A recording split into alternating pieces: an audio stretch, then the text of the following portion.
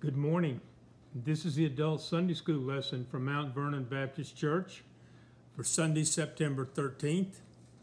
Our lesson today is taken from Genesis 1:26 through 2:25. The title of it is The Beginning of Mankind.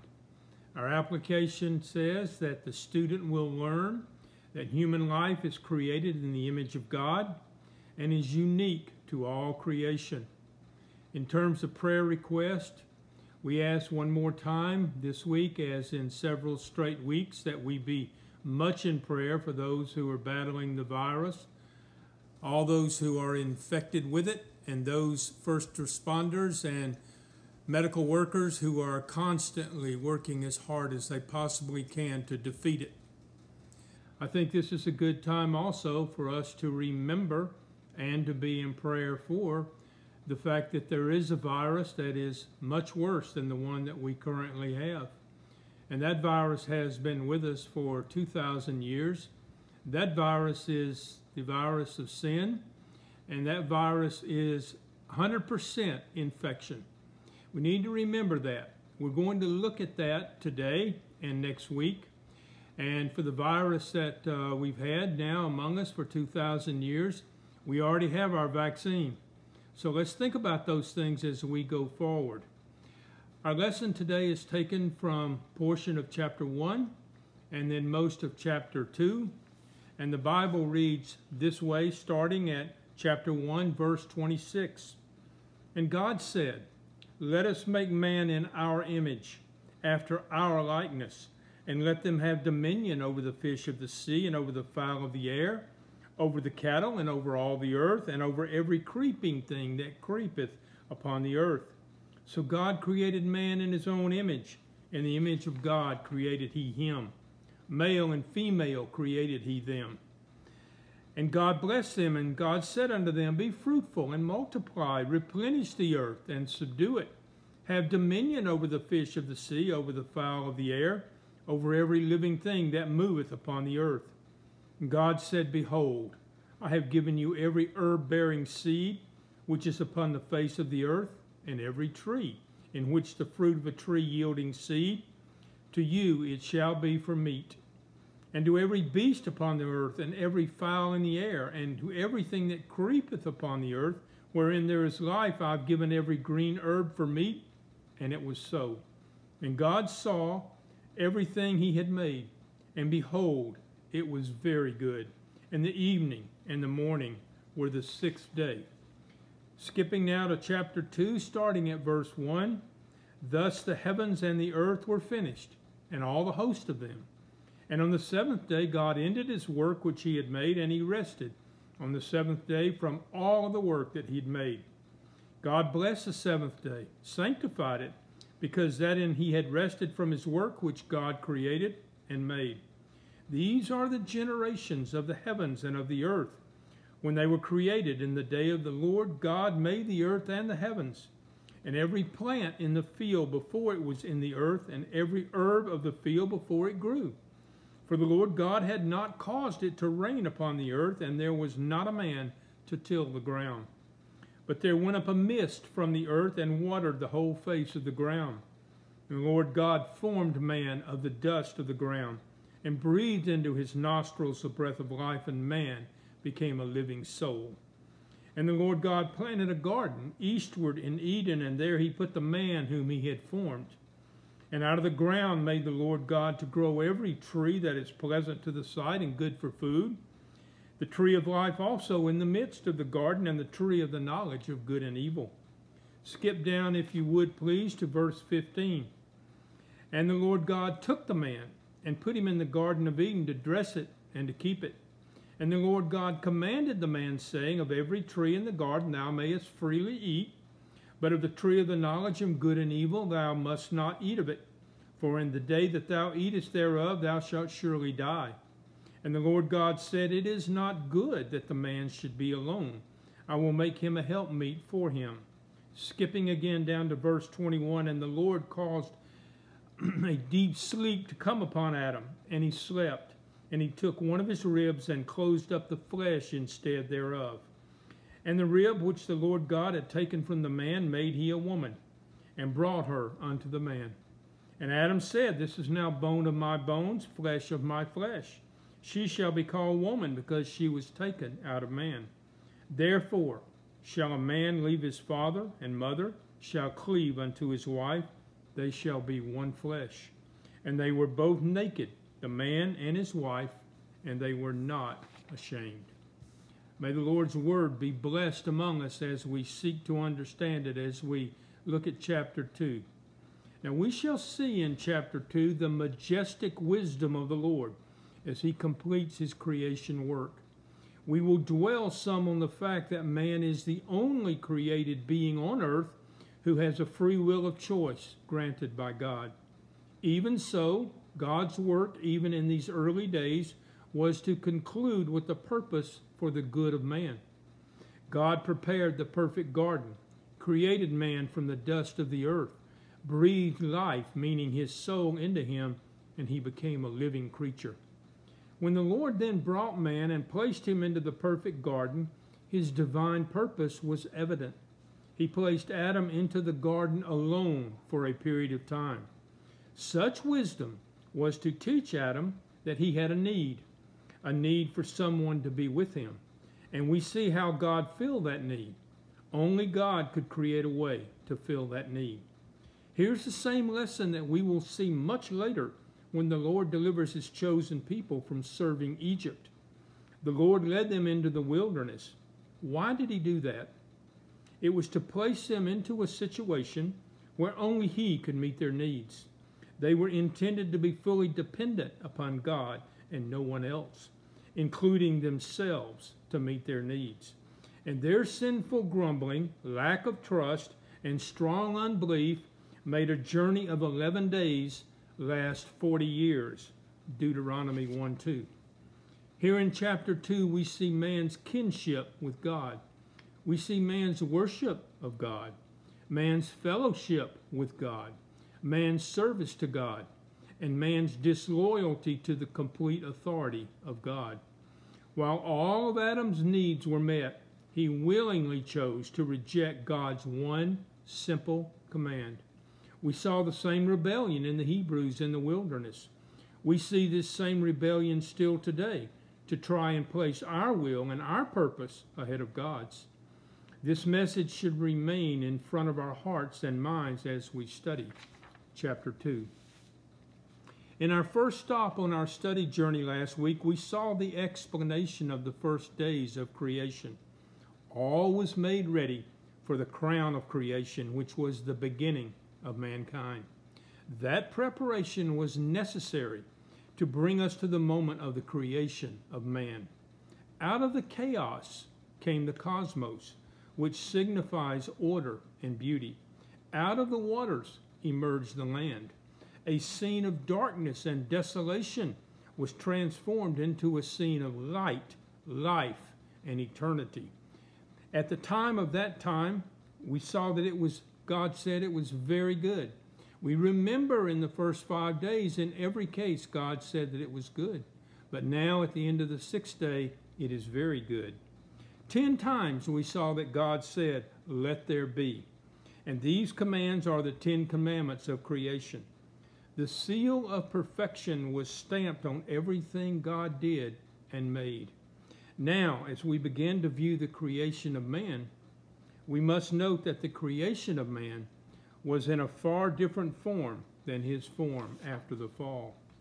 Adam had all that his heart could desire, including a wife who was drawn by God from his own body. Here is the key to human destiny. Man is not now as God created him. God made man upright and gave him dominion. Only one command was given. Genesis is all about mankind. It's about our weakness and our failure to live in the manner commanded by the Lord. Early in our study, we see the absolute need for a redeemer, for we could not redeem ourselves.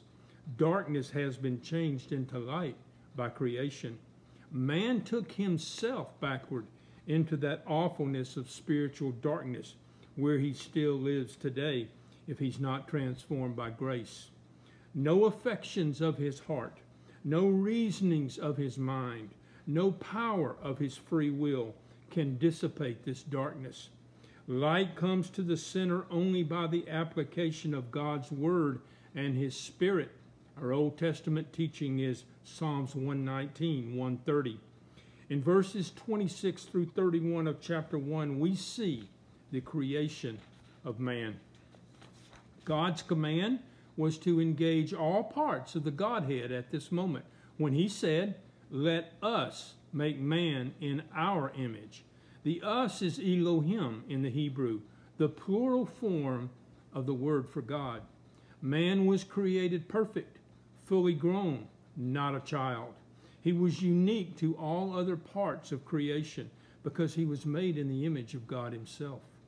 Man is not an exact copy of God, but is created in the pattern of God.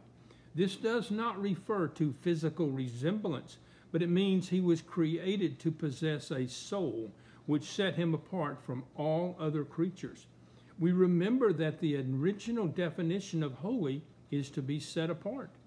We also remember that when Jesus took the form of a man, He was not an exact copy of man, but He came in the likeness of human flesh. Romans 8:3. So God made man in His own image from the dust of the ground and then breathed into him the breath of life. Only then did God place man in the perfect garden He had prepared for him. Adam was alone, and God saw that he needed a helper to complete himself and to make his life proper and full. So woman was made from man by God to provide for his well-being and to be a partner in his life. Together, they were given the command to be fruitful and multiply to fill the earth. We're told that they are to replenish all of creation. All trees and plants were provided for food except the one tree forbidden. Even the animals were vegetarians, as was man. Man did not begin to consume the meat of animals until after the flood. We'll see that in Genesis 9. The work of God was completed by the forming of man and woman. Genesis 2:1 teaches that God ended His work after this last portion of creation. Earth, heavens, and now God's beings were here. Creation was complete. Now in verses 1 through 3 of chapter 2, God ended this work with a special day that He called a day of rest. The Hebrew word is Shabbat, and it literally means to cease or desist from further labor. God blessed this day, and He sanctified it for mankind. He assured that we would remember it by including in the 10 commandments of the law given to Moses. It is the 4th command. On day 3 of creation, the plants were created, and now we see that there had not yet been rain to water them. A mist rose from the ground itself to quench the thirst of all plants and trees. Man was formed to keep and maintain God's perfect creation. He was made alive by the very breath of God, and he became a living soul. This word soul is used 757 times in the Old Testament, and in every single case it means something having life in itself. Now man's consciousness, desires, thoughts, and emotions made him unique from the animals. God's plan of creation, arranged since the foundation of the world, had now been made to exist. Man began his existence in the garden God made for him eastward, that was named Eden. In Hebrew, Eden means delight or pleasure. In verses 8 through 14, we see that it was a place of wonder, lush and full, and man did not have to labor in order to eat. 2 specific trees are mentioned that were placed there. One was the tree of life, to grant man life that would not end when it was eaten. This tree reappears in the end of Revelation within the new heaven and the new earth. Man was not forbidden to eat of this tree. The second tree was the tree of the knowledge of good and evil. Eating of this tree would bring man more knowledge than God originally intended for man to have. Therefore, man was forbidden to eat of this tree. What might we say of this tree? We might say this tree was a Google tree. It brings far too much information and very little wisdom. Adam was forbidden by God to partake of this second tree before Eve was created. Any understanding that Eve had of this tree came from Adam. God did not speak to Eve prior to the fall. God gave his people unnumbered yeses for their food and enjoyment and nourishment in the perfect garden, and he gave them only one no. God gave man the responsibility to dress and to keep the garden. This command means to preserve it. Man had a purpose in his perfect place. We know that man fully understood language, and God spoke directly to him as he gave man his wishes for man to prosper in the provided perfection. He warned man not to eat of the forbidden tree, for if he did in that day, he would surely die. There was no misunderstanding of the command of God, just as there is none today. Here was man's first lesson concerning his morality, his responsibility, and his accountability. Adam was made to understand that God is the ultimate ruler of creation and the giver of divine law. This moment put man's love for God to its first test. The choice placed before Adam was a necessary choice. Adam would not be a moral or accountable being without the right to exercise this choice. God did not create a puppet. He created a man with free will. Adam was a free moral agent standing before God just as each and every one of us are. If God wanted obedience without choice, he would have stopped creation when he made the cattle. The implications for the disobedience of Adam were clear and profound. His choice brought him both spiritual and physical death. His spiritual death was immediate, and by his own choice, Adam stepped backward into the darkness of spiritual distance from God. That spiritual death was reinforced for us by Paul in his letter to the Ephesians. In Ephesians 2:1, Paul describes that those who are distant from God are dead in trespasses and sin. We will see in chapter 3 of Genesis the plan of God for a redeemer for sinful mankind. Paul made it very clear that those who are spiritually dead can only be made alive spiritually again, meaning quickened, by the redemption of God through his Holy Spirit touching the sinful heart. His physical death was gradual, and he immediately began aging and did indeed ultimately die. We will see in chapter 3 that God removed Adam and Eve from the garden, and they were not allowed to re-enter, so that they could not eat of the tree of life and therefore live forever in a sinful position.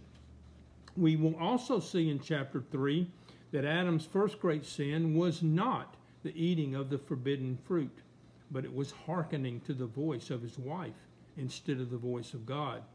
Read Genesis 3:17. Job clearly knew of this lesson in his own time, and he learned it well, as he did not repeat it in his time of trial. Finally, in verses 24 through 25, we see the wonderful creation by God of the institution of marriage. God had created the institution of home in the garden, and now he creates the institution of marriage. We are told God caused Adam to sleep, and God made a woman from his rib and then brought her to Adam. We should not close this part of our study without marking that both of these first arrangements by God, home and marriage, are under full-scale attack in our nation today. We all know this fact to be true. Adam knew that Eve was created from him, and he understood fully the blessing that woman is to man. Any man who does not grasp that every woman is a blessing from God violates one of God's original wishes. The next stop on our study journey, we will strike deep into the fall of man. We must never forget that the fall of our original parents was not the fault of Satan. Yes, he was the instrument of the fall, but there would have been no fall unless man and woman willingly chose it. This is the striking issue of all sin. It has no effect on any man or woman unless they willingly choose it through their own will. Man was not created like he became. He was created perfect, immortal, innocent, and made to walk closely with God in the perfect garden that was prepared for him. Scripture is very clear on this teaching. Our last verse of our study today confirms this truth for us. Genesis 2:25 says, "And they were both naked, the man and his wife, and they were not ashamed." Meet me next week right here to find the beginning of all original sin. I hope to see you there.